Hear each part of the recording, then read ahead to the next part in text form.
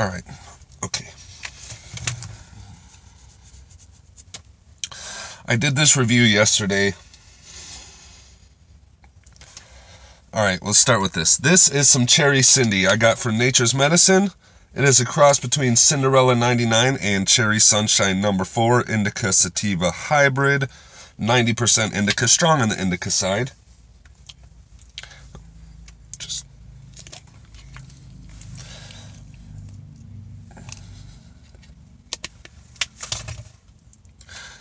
Sorry, I just got little nugs today. Couple little popcorns with me today. Just got like a cheese and kind of like a chocolate cheese cherry.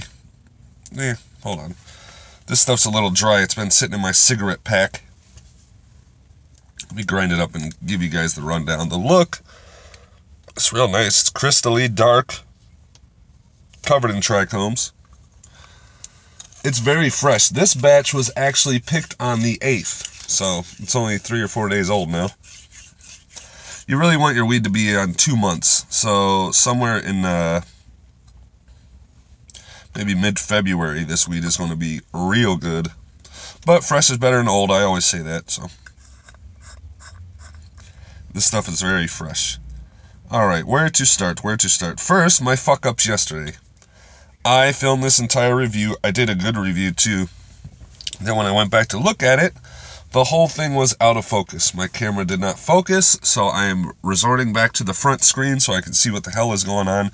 Every time I use the other side of my phone, the front camera, the back camera, every time I use the other camera, something goes wrong. One time I felt it upside down, one time you couldn't see me, a couple times it was too blurry. Anyway, so Cherry Cindy has been around. I got a buy one, get one free from the Nature's Medicine over there in Happy Valley. And I went in there looking for just a couple strains I never tried before. I went with the Chocolate Skunk because that's an old school. I've been on a search for the old school strains, the OG Kush, Bubba Kush, Northern Lights, White Widow, Chocolate, Skunk, Thai, all these ones, because, I don't know, I feel like I got higher in the 90s, so maybe it was like the old school strains work a little better. That was my understanding. So I got a Chocolate Skunk, and this Cherry Cindy, they've had it since the beginning now over there at Nature's Medicine. It's only 14%, so I always end up going with something a little stronger. Like, they got a bunch that are 20, 23, 24, so I just kind of brushed this one aside. But I see at the Reef Dispensary, Oasis Dispensary, White Mountain, a lot of these places have Cherry Cindy from Nature's Medicine on their bottom tier. Cherry Cindy from Nature's Medicine, $7 to $8 a gram. I'm like, oh god, that's got to be like some old stuff that they never sold. So I always just kind of consider this an old, dry, just boring ass strain. So we went home to smoke. I'm looking at the chocolate fucking, it's not chocolate Thai. Chocolate Skunk. I was looking at the Chocolate Skunk, and then I started looking at the, Chocolate Skunk had some nice nugs in there. I was like, oh, we're smoking this one for sure. Until I looked at the Cherry Cindy. The Cherry Cindy had huge nugs, very fresh, picked the day before we bought it. So I said, okay, Cherry Cindy, your time has come. Sorry, y'all, I'm burping. I just had some breakfast here. Cherry Cindy, your time has come. I've seen you around. I've had my doubts about you. You look pretty terrible, so we're going to try you out today. And I did. And it was wonderful. This is one of my top strains from Nature's Medicine right now. Let's get into it. First of all, the freshly ground smell.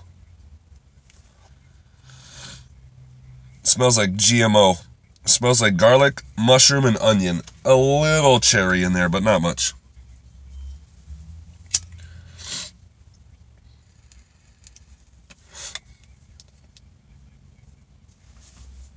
I love the taste of this stuff. It's got a real sweet, smooth, it's not harsh, real sweet kind of cake, cheesecake. Not a cheesecake, cake and a piece of cheese. Cake, piece of cheese on top. That's what it tastes like.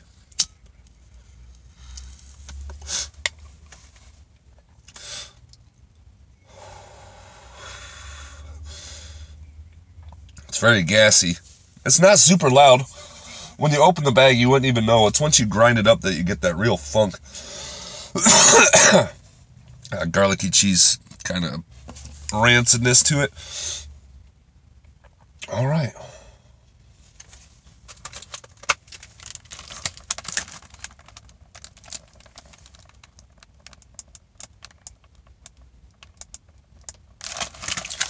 It's for the thumbnail. Got some breakfast foods here that I want to be cooking up once I get into work. I got me some sausage, eggs. Got me a little snack from Walmart. Get ready to get my cook on, so you know I got to smoke first. And my boss is in there. There was a great flood last night. There was a great flood in the restaurant, and instead of calling him, which I should have done, and had him race over and fix everything, I'm not trying to have that dude come in at 8:45, 8:30, because I'm trying to get out of there. I ain't trying to do no extracurricular activities. So I said, when I leave, I'll tell him that there was a flood. Well, this morning, we were smoking, and I was like, oh shit, I never texted my boss. So he got a text this morning about 9 o'clock saying the restaurant might be flooded.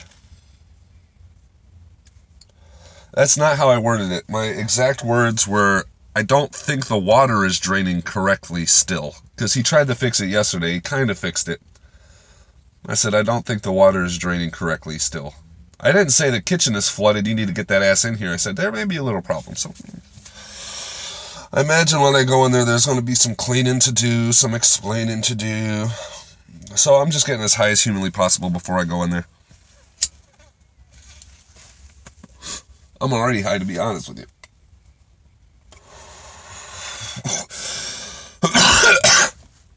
It is an indica sativa.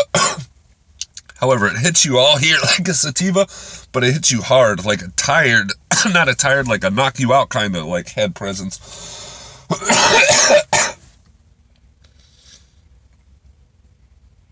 Yeah, scale 1 to 10, I'm already like an 8.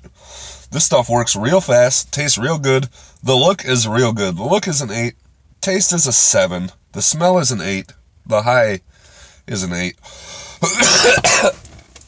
It's probably put you at about 31 out of 40 total. It's not bad at all. Anything over 30 is good. Yeah, I know I don't do the ratings anymore, but just trying to get back to some old school here. Got the old school strains. Smoking in the old school car. Got my weed in a cigarette pack like old school.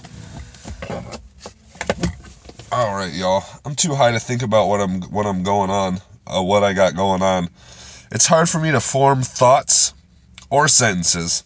This is a real kind of scramble you up kind of weed, which some people don't like so much, but I like it. When I feel like I've smoked too much, I may die. Oh, did I smoke too much? Oh, that's perfect. That's what I like.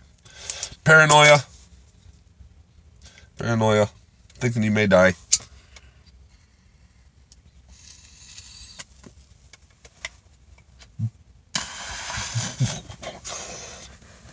That was a bigger one. That was bigger than I should have taken.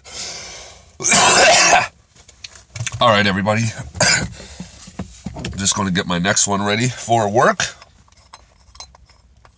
For when my boss leaves. I'm very ritualistic. I smoke one before I go in, so I can handle him. And then once he goes, I smoke so I can start my day. Then I'll usually get through some kind of little lunch rush, dinner rush, you know, I'll get 10, 11, 12 tables, and then I'll slow down, smoke again to boost me up. I then say that I'm going on lunch. No, lunch is my excuse to ride over to Rio Vista Park and park my car and get super high. I might stop at QT for like an orange juice or something, but no, my lunch is like my main smoke session. Today is a Sunday, though. It's a little different. We don't get lunch breaks on Sundays, so my boss says we have to have breakfast first. He used to buy it. He's fucking mamon. He's a little cheap, so now we get our own breakfast, and I cook for everybody. I got the sausage, eggs. We're going to do sausage and egg burritos with Colby Jack and American. We also got some onion rings and some crispy French fries getting chopped up, thrown into there, with some Tapatio, and that's it. We usually just do a spicy burritos in the morning and start our day. This stuff will give you the munchies. I don't get the munchies so much when I smoke.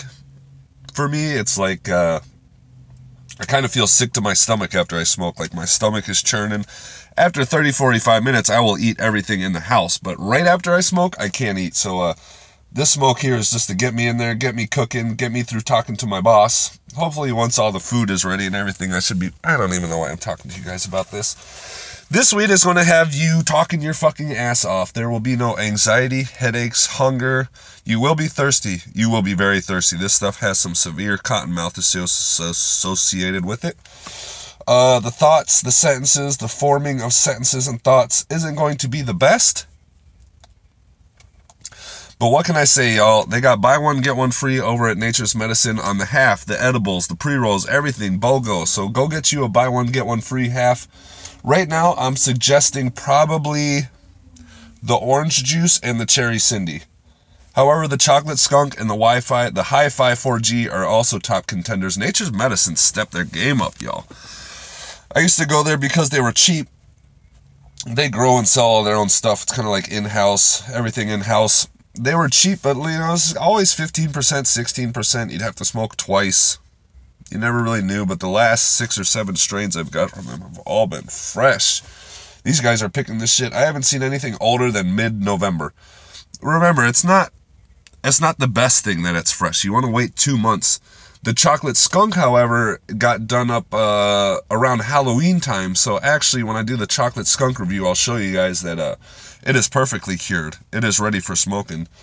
Technically, you should take this stuff and wait 2 months before smoking it, but fresh is better than old. Nature's Medicine definitely has stepped their game up. I don't know when I'm going back to Curaleaf, but it's been a while. Until Curaleaf has $70 ounces, I will not be going back there. They had the $90 ounces. They had the $90 ounces you can mix and match. You can get 8 different baseline eighths for $90. That was the best deal ever. It's better than 2 for $70 because you get 8 different strains. You're not just getting 2. You know, I like to smoke everything. But that went away. They still have their dumb little deals like the $55 mid-tier quarter and the $90 private reserve quarter. Like, that's a little economical, but ain't no $70 buy one, get one half. So $72 after tax for an ounce at Nature's Medicine on 7th Avenue and Union Hills. Not Union Hills. 7th Avenue and Happy Valley. You want to take the I, Happy Valley. Happy Valley, just keep going.